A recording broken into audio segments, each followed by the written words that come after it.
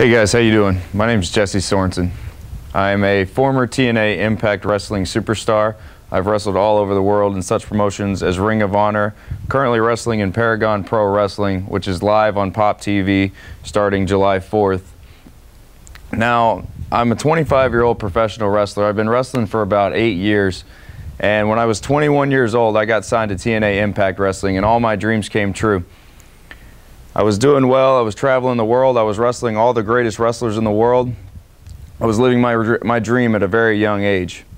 And then on February 12, 2012, on a live pay-per-view versus Zema Ion for the #1 contendership for the TNA X Division title, Zema Ion went for a moonsault off the top rope while I was on the floor, and his knees came down to the top of my head, breaking my C1 vertebrae and leaving me paralyzed from the neck down.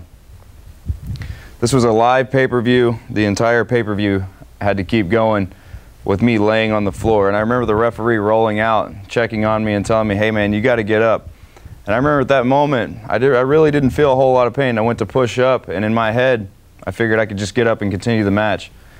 And then before I knew it, I looked over and I had no feeling in my arms, no feeling in my legs. They had the referees and the EMTs come out, and it turned out I was paralyzed from the neck down.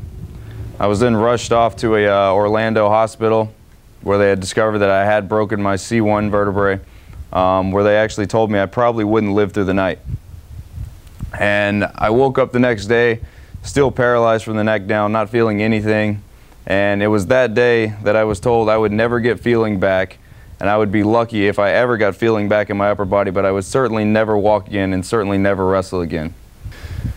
You know, after about 3 days in ICU, it was hard not to feel sorry for myself. You know, I'm sitting there literally staring at a ceiling, wondering if I was ever going to move again. And then a man by the name of Kurt Angle came in. And I'll never forget, I didn't really know Kurt very well at the time. You know, I'd seen him in shows, said, hi, how you doing, sir? But I remember Kurt came in and he told me his story of how he broke his neck in the Olympics. And he won the gold medal with a broken neck, which later became his gimmick, became his thing. But I respected Kurt. And I remember sitting there staring at the ceiling and Kurt Angle telling me, you know what, Jesse, you can sit here and feel sorry for yourself and you can stare at the ceiling, but it's not going to make you walk again, and it's not going to get you back in that ring. And I swear it was that day that, I don't know why, but all my feeling came back. And 4 days later, after a total of 7 days in ICU, I walked out of the hospital on my own power. I walked out in a neck brace, went home.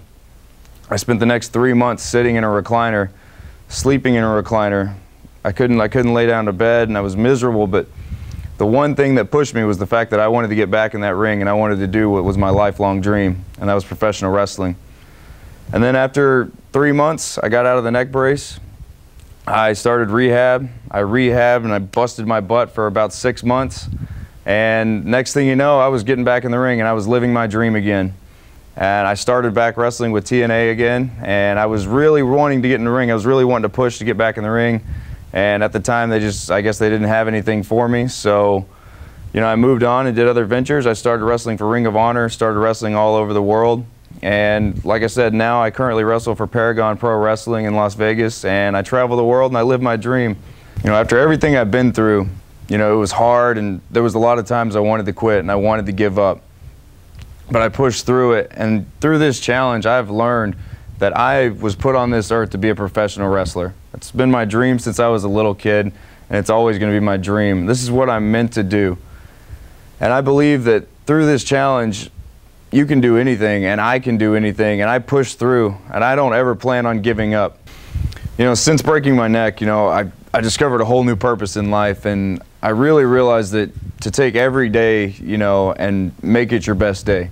You know, don't take any days for granted, because I found out real quick in February 12th, 2012, this party can end real quick. And, you know, I heard about this reset challenge thing that Daniel Puder and Major Mark were doing, and, you know, I was obviously inspired because of the wrestling part, but I was really inspired to do this, and this is something that I wanted to do in my life. I wanted to give back. You know, I'd lived my dream, and now it's time to give back. And I heard about the reset challenge they were doing, and, you know, when I heard about the My Life, My Power charity, it was something I knew I had to be a part of. So I got with my partner, Alex Chamberlain. You know, we cut what they call a promo, and we challenged Major Mark and Daniel Puder back, and they accepted. So on June 21st, we're going to see what happens, you know, and Daniel Puder and Major Mark, they're doing great things in the communities, and that's what Alex and I want to do. We want to do great things in our communities. You know, we want to go visit the children's hospitals. We want to visit the substance abuse drug rehabs. We want to give back, because that's what our purpose is in life right now, and that's what my purpose is in life.